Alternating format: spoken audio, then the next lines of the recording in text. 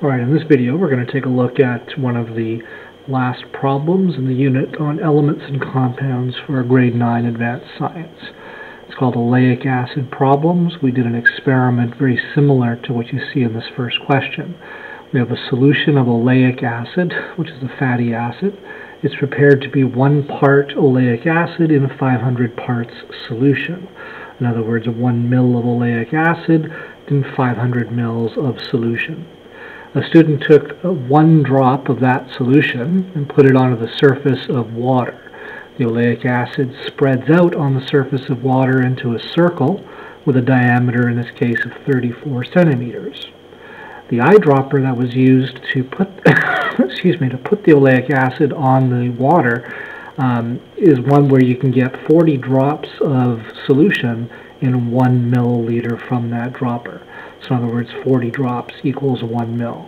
It's assumed that the oleic acid spreads into a monolayer, that is a thin layer, 1 molecule thick.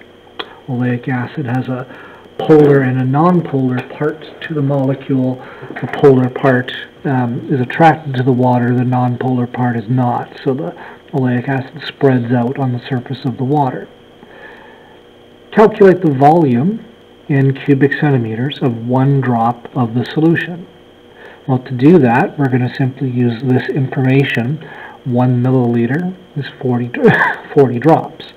So if we take 1 cubic centimeter, 1 milliliter, and we divide by 40 drops, we get the answer to this first question. 1 divided by 40, 0.025 cubic centimeters per drop. Right, so there's the volume of 1 drop of the solution. Now that solution is not pure oleic acid. If we look back at only 1 part in 500 parts was oleic acid. So what was the volume of oleic acid in that drop? So if we take the volume of the drop, 0.025 cubic centimeters, we multiply by 1 ml of oleic acid in 500 ml solution, we get 0.025 divided by 500, 5.0 times 10 to the minus 5 cubic centimeters is the volume of the oleic acid in that drop. And I'll make sure that is logical to you. Here's the volume of 1 drop of solution.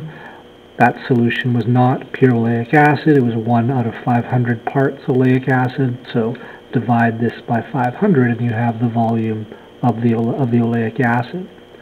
What was the area of the circle produced by the oleic acid? Well, its diameter was 34 centimeters. So the radius of the circle would be the diameter divided by 2. 34 divided by 2, 17 centimeters.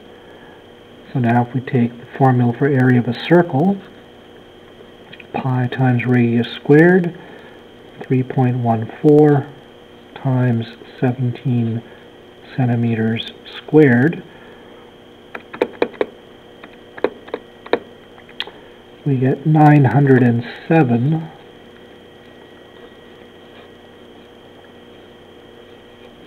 square centimeters. So now what's the height of the oleic acid molecule? In other words, what was the thickness of the layer? The key to understanding this is that the layer, when it spreads out into a circle, forms essentially a cylinder. And we know the area of that circle, and we're wondering what's the height of the layer. So if we think of the volume of a cylinder, we get volume equals area times height, area of the base times height. Therefore, the height will equal the volume divided by the area. So we take the volume of the oleic acid, which was found in part B above, 5.0 times 10 to the minus 5 cubic centimeters, divided by the area of the circle, 907 square centimeters. And I know I've got that set up right to give me centimeters as my answer. 5 times 10 to the minus 5 divided by 907 is 5.5 times 10 to the minus 8 centimeters. Now you might be wondering, why are we using the volume of oleic acid and not the volume of the drop? The solution that we applied to the water was made of excuse me, oleic acid with alcohol. The alcohol, which made up 499 milliliters of the solution, goes into the water. So the oleic acid is sitting on top of water. The alcohol, which was the solvent, goes into the water. So we have alcohol and water down here. The oleic acid is not soluble in the water, so it's forming a layer like oil on water. It's forming that layer on top. So the volume that we use is the volume of the oleic acid, not the volume of the solution that we used. Most of the solution was alcohol, and that alcohol mostly dissolved in the water. Here's a second problem, very similar. I'm going to switch from oleic acid to something similar, alpha-linolenic acid, but it doesn't really matter, it's the same kind of experiment. You have a solution of this alpha-linolenic acid. It's prepared to be 1 part the acid in 250 parts of solution, so it's a little bit more concentrated. A small pipette was used to put 1 drop of the solution on the surface of water, spread into a circle with a diameter of 24.5 inches. I noticed that right away. It's found that 50 drops from the same pipette provide 1 ml of solution. Pause the video if you think you know what you're doing and jump in and solve the problem. So the first part, what's the volume of 1 drop of solution? To get that, we're going to just use the fact that 50 drops gives 1 ml. So 1 cubic centimeter, 1 milliliter, divided by 50 drops is going to be 0.020 cubic centimeters. So there's the volume of 1 drop of solution. Now that solution is not pure linolenic acid. There was only 1 ml in 250 mLs, so 1 part in 250 parts. So we'll take this volume of a drop, 0.020 cubic centimeters, and we'll multiply by 1 out of 250. Now don't let the word part bother you here. It could be 1 ml in 250 mils. It could be 1 liter in 250 liters. Because of that, it's just using the more generic word 1 part in 250 parts. Okay, so if we take 0.02 divide by 250, we get 8 times 10 to the minus 5 cubic centimeters. There's the volume of the linolenic acid that was in that 1 drop. Now, what's the area of the circle? We know it has a diameter of 24.5 inches, so the radius would be half the diameter, 24.5 inches divided by 2, 12.25, or sorry, yeah, 12.25 inches. Now we'll switch that to centimeters. So 12.25 inches. We'll get rid of inches, switch to centimeters.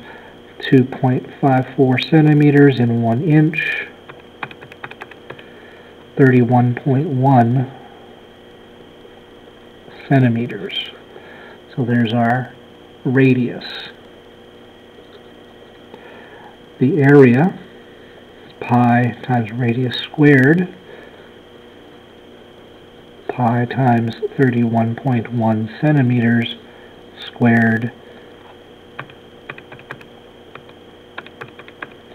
The reason I switched to centimeters is because we're going to want to find the height of the molecule then since our volume was cubic centimeters, we want the area in square centimeters. So 3,000, I'm going to keep a couple extra digits here, 3,037 cubic centimeters. Now what's the thickness of the layer? What's the height? As we saw earlier, volume equals area times height. Therefore, the height will equal the volume divided by the area. The volume we use is the volume of the acid, which was 8.0 times 10 to the minus 5 cubic centimeter, divided by the area of the circle, 3,037 square centimeters, and we get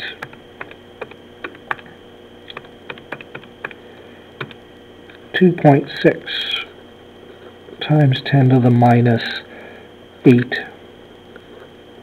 centimeters as the thickness of that layer. Alright, so there's a standard problem very similar to what we did in the lab with oleic acid.